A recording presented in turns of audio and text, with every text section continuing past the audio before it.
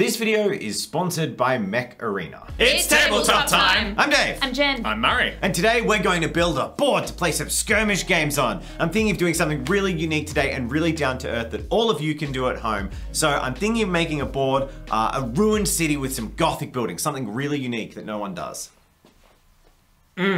Yes. Let's change things up and do something that no one actually has. Let's blow up a shopping mall! There we have it. In real life though. We're gonna mech it with Mech Arena and mech it with lots of parts that we can find around the studio. Scrap, Yeah. in fact. Let's see what we have lying around and that we can find a new use for. Today's video is sponsored by Mech Arena. There's a lot of shooters out there, but Mech Arena is special in that I actually go back to it and play it. One of my favorite mechs in Mech Arena is the Lancer. It's this super zippy, speedy little mech, and it's so adorable and cute, and it matches my personality. Something I love about the Lancer is how easily I blow them up with my long arms, destroying them with my way superior tactics. I don't know if you can catch me first. So October is a huge month for Mech Arena. They've got a brand new battle pass coming out with some awesome goodies for October and Oktoberfest events. The game is completely free to play on iOS and Android. Click the link in the description and get $25 worth of free goodies, including the Firelight skin, a Prodigy crate, and a Plasma Cannon 4. And with that said, let's get back to the battlefield that mechs could be stomping around our Apocalypse board. Okay, so we're in the warehouse, and you know, this build we got to get done fairly quickly, right? So you got 10 minutes to find all the junk you want to use for the build. Oh. 10 minutes, all right. All right. Go, go, go, go, go. I need a bin. There's another one of those cups, Murray. What are you doing? I'm digging for scrap. Have you got scrap? Can I? Trash. Trash? Yeah, What can I are you see guys your doing about trash? trash? Can I go through your trash? By all means. Would this help? I think we have paper towel.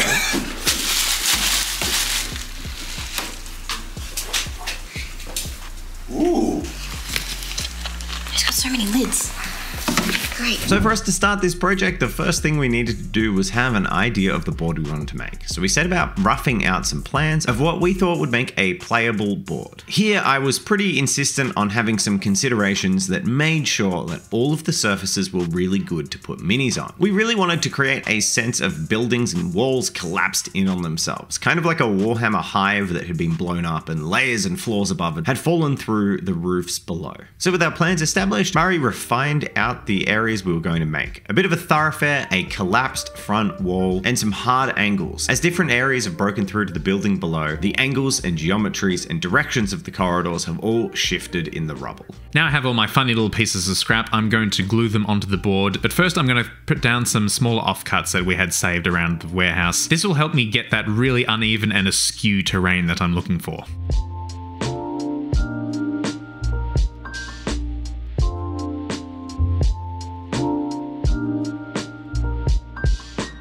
We decided that we wanted one of these pieces to be a lot more raised than the others, so I set to making a fairly large stand for it and then glued it all down, and to allow miniatures to traverse up here, I'm going to glue some smaller pieces into the sides to act as literal stepping stones, really.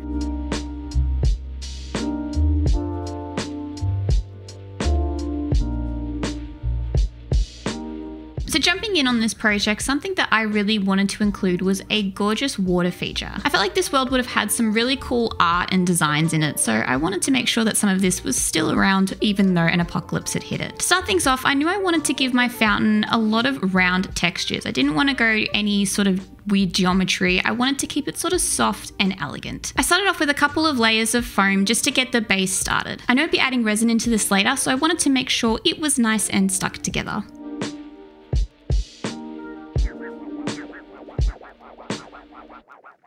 When creating the fountain itself, I found this sauce bottle that was laying around, and I knew I could cut this into different sized hoops and it could make a kind of cool art feature. I glued these rings onto the top of a plastic lid and it just waited for it all to dry. In the end, I'm actually pretty happy with how this turned out. It was kind of innovative and it looks really cool. The last thing I needed to create was some pipes that the water would have been splashing out at some point, but I did want a couple of these to look broken and in different sizes. I found these plastic straws that you would use in little milk cartons or juice boxes, and these worked perfectly. I cut them at various angles and popped them onto the fountain where I wanted my water to be coming out.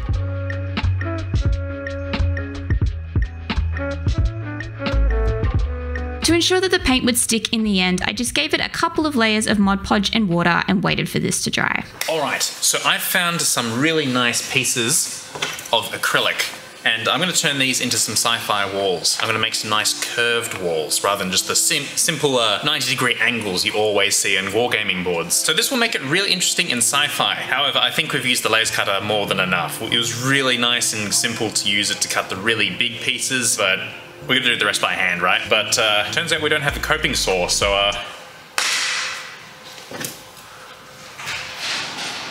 So I just tried to strong arm it. This had various degrees of success. Most of it was vaguely dangerous. You can see me wearing proper protective eyewear. So this isn't the most optimal way to break things, but it is honestly probably the fastest. And you can see that I was tiring pretty quickly as well. So I decided to use the vise to hold it in place and then hopefully not damage the camera. So I decide that clearly we need to speed this up.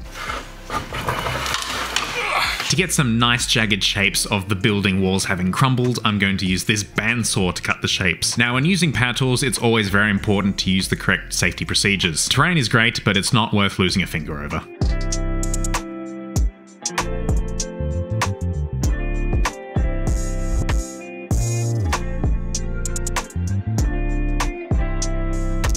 I then bent the pieces of acrylic using a heat gun in exactly the same way as I did so for my Gundam video. However, it was kind of hard to hold a camera, a heat gun, and the acrylic, so I neglected to film this part. Now, these walls, while they look really good and I'm really happy with them, they need a little bit of garnish. So I'm going to do some little sort of sci-fi decorations and greebling going down them, maybe some fallen wall panels. I'm feeling very Portal 2 vibes of all the sheets falling off the wall. The coffee cup I found at the very start had this really nice rippled texture on it, and I wanted to use that as sort of an art centerpiece that might still just be hanging onto some of the walls. So I applied it to a couple of the walls and we'll paint it up really nicely later. One thing I wanted to do was to create some verticality in the terrain. I didn't want to create large areas of advantage for a particular player on the table, but I did want to give the sense that this was inside a structure rather than being freestanding and out in the open. To do this, I used pieces of MDF and roughly broke them up, creating a jagged surface on all the edges as if the render and masonry had all crumbled and collapsed. Then using hot glue, I positioned the pieces and created a little crumbled corner of the wall. Now, a few bits of MDF on their own were not going to sell the idea of a ruined building. So I grabbed some thin plasticard tubing, bent it slightly, cut it up, and glued it squished between the layers of the MDF. This looks like bits of bent rebar or cables hanging out of the floor above down to below. And then on the upper floor, I added some rubble.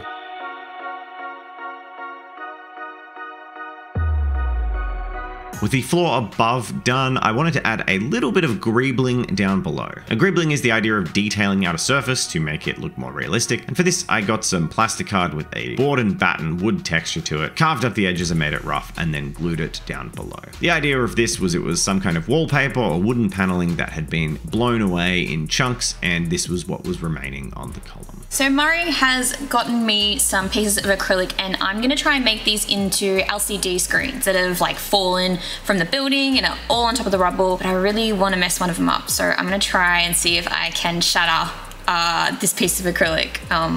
Wish me luck, I don't know how this is gonna go. It went terribly. So Jen came and got me, and I came in with a file and smashed that acrylic. Hey!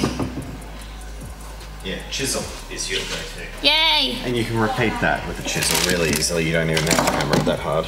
Nice. Just go bump bump. Yay! Another key feature I really wanted to add to this board was some broken TV screens. Now, I had a sort of vision of Chadstone in my mind, which is a shopping centre we have here, and they have LCD screens all over the place. So I thought adding these to the board could create more of an interesting story. So with my pieces of acrylic all cut out and smashed up by Dave, it was time to start making my screens. The first thing they needed was a piece of clear plastic that would go over the top in between the LCD screen and the glass that you look through. I used one of the clam packs that we have here at the studio to create this glass effect.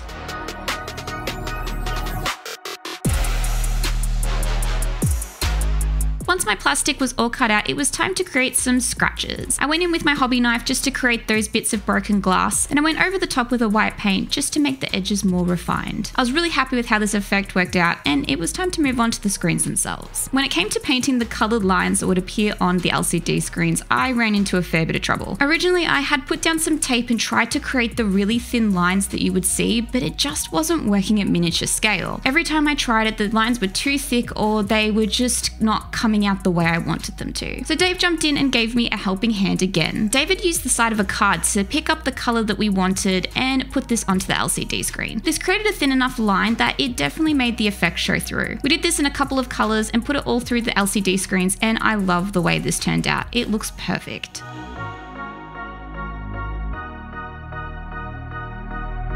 With all the bits and pieces being built on the side, it was time to texture up the board. So we mixed up some sculpted with some black pigment and just put this all over the board, pressed up into the areas where rubble will have built up. Now we were really careful at this stage to use this on the minimum amount of area possible because we really wanted to maintain the playability of the board. And as you all at home probably know, sloped surfaces are the bane of any model's existence. So we really used this to press up and in and create as rapid drop-offs as we could to ensure the maximum space to place miniature bases. The only thing that was left to do with the LCD screens was put it all together, and I was really happy with how everything was turning out.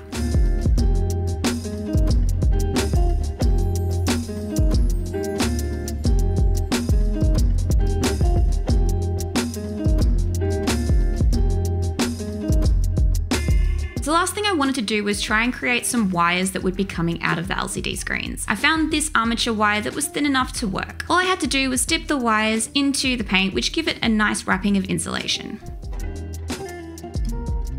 So on this largest piece of the board that's overlooking all the rest, we decided that it would be really cool if this was like a fallen wall of the entire enclosure that's just come down. So it's going to have this huge featured door prominent on it. And I found this really nice piece of plastic that was sort of embossed with this almost floral pattern. It was really cool, and I thought it would make this really cool door. So I'm going to cut it into shape and just apply it straight onto the sheet here.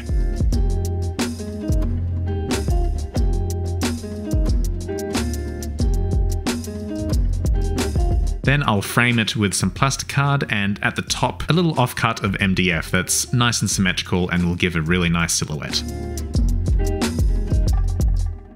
And now to frame the door, I'm going to use more of the plastic card that I used on the wall and just layer it around and just frame it up. I'm going to put them all down and then take some away to make it look like some have fallen down, and I'll replicate the effect of scrunching up some of them. To do that, all I'm going to use is a heat gun or a hot air dryer and just blast them for a few seconds, and then I can grab them with a gloved hand and just scrunch them up like tissue paper. So I wanted to mention to you something we've kept pretty quiet for this video, the reason why we made it in particular and why it is the size that it is. This board is actually the size of our Gatecrash games. If you haven't been paying attention, we are in the early stages of producing a miniatures game, and we wanted a really cool environment. So this is actually built to be set on Scrap, one of the characters we previously announced's homeworld. And if you're interested in supporting the development of our game, make sure you head over to our My Mini Factory, as any purchases of the game models, Scrap and Hypatia are currently available, goes directly into funding the production of more miniatures. There's also a last chance for the next couple of days to buy the signed early dev poster on the website, links in the description, and anything you contribute supports the development of the game. Thank you so much, and we'll get back to the video. It was time to move on to the next section of the board, and I decided I really wanted to create some type of garden. I feel like the society before would have been really big nature and plant lovers, so I wanted this to be included in the board. I found these cardboard tubes, which I thought would make pretty good stands for the plants to sit in. Again, just trying to keep with the round theme that I had going on with some of the design of this board. Once the cardboard planters were all cut out, it was time to add some stability. I cut up a couple of pieces of foam that would go inside to make sure that the tubing would stay put.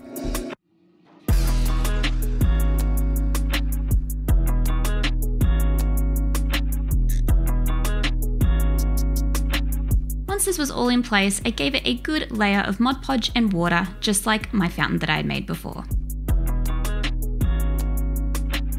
we decided we need a little bit more verticality when it came to creating the board. So I made up a couple of pieces just like Dave's in a very similar fashion so that these could be added to the board later on. I was really happy with how the board was coming together at this stage. We'd laid down a whole bunch of plastic art and we were really dirtying it up with some rubble. Murray filled the top of the planter pots with some stones, and we also laid this around in multiple areas to give a little bit of rubble all across the board.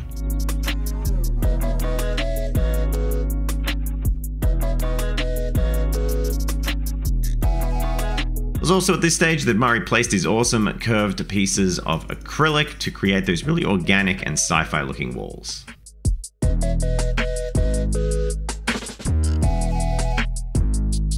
And finally, with texture paste galore, we could glue in our bog roll pillars.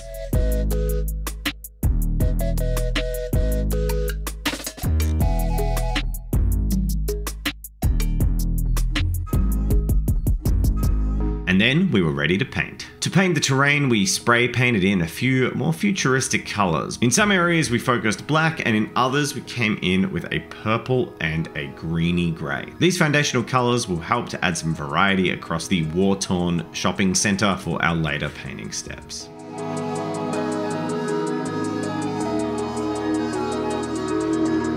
And for a final step, Murray, with his beautiful shoe coverings, came in and sprayed white all over the terrain. And we could see this underpainting technique really start to bring some life to this sci-fi ruin. All right, Jen, you and Murray have done a fantastic job while I've been painting scrap.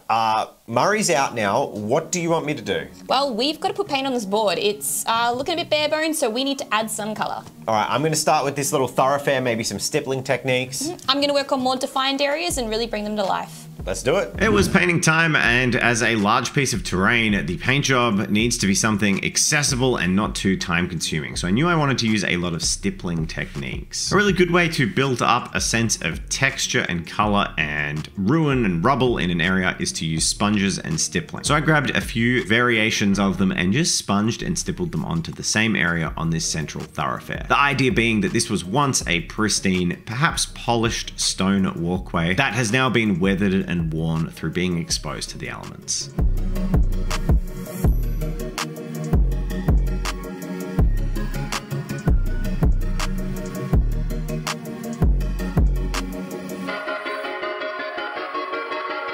Now, this stage can look a little bit rough, but once we come in with some weathering powders and also some sprays and washes later, really comes together. And it has that look of maybe a limestone or a marble to it. So as you can see, this board had a ton of texture on it, which meant it was a dry brushing dream. I just went over the top with a really light grey and just brought out all of those textures and really made them shine.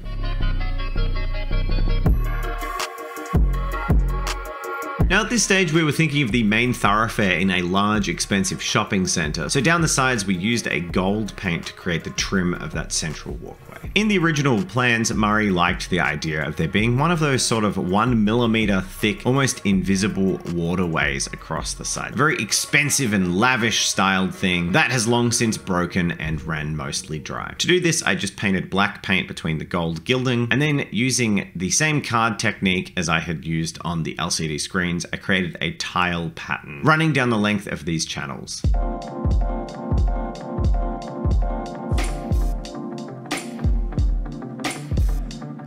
Now that we were all finished with doing our white dry brush, it was time to add some pops of colour. We had used a bunch of different textures in the individual rooms to represent shops, and each of those floors was painted a different colour. And for the shops that looked like they had a bit of a wood grain texture, I came in with a brown wash just to give it a little bit more depth in the wood grain.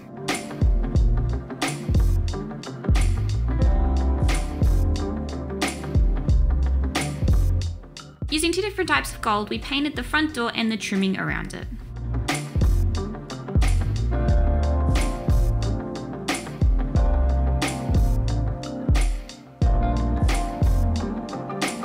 And a little nod to Portal and Aperture Science, the front wall was painted white with each of the panels kind of a rusty, rustic red. This part of the build really reminded me of Portal 2 when you see Aperture all falling apart, especially these disconnected panels.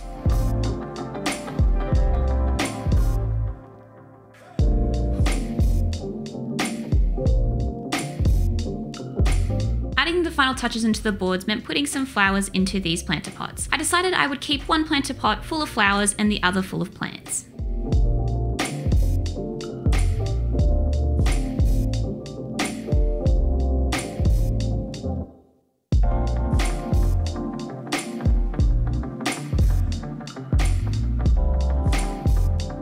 And with so many more little areas to detail, weathering, pigment, and wash, we set about dirtying up the board as well as adding a few more little spot details in the form of wires, plants, and rubble. For us, this experience took a couple of hours, but for you, just a smooth, short break of jazz music.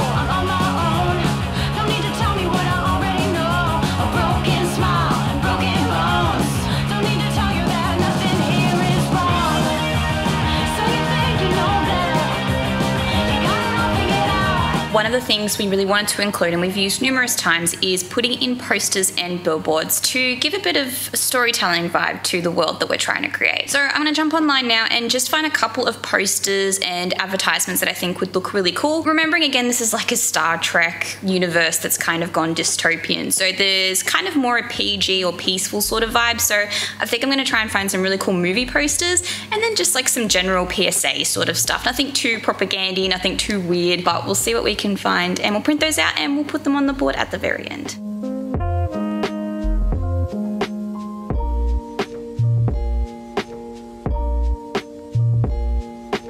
So using some squares of clear acrylic, I glued the paper together back to back. So we'd have these nice double-sided movie posters and then glued that in between two pieces of clear acrylic.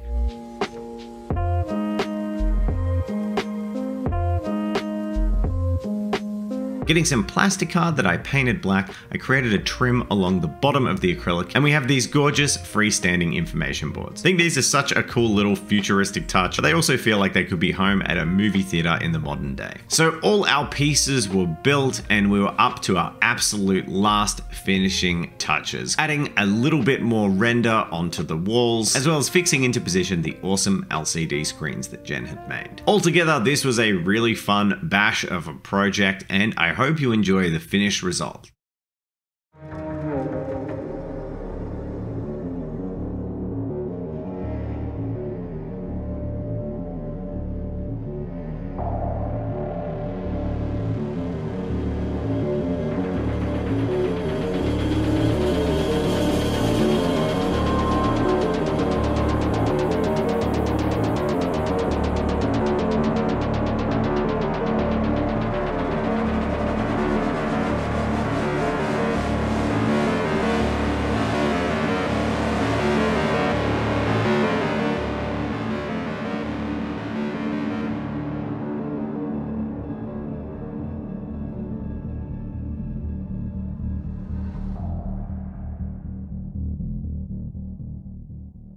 Thank you to all our patrons for supporting us and helping us make these videos. You truly are the apple of my eye. You are the wind in my sails, and you are the cinema billboard that has escaped the destruction of the post-apocalypse.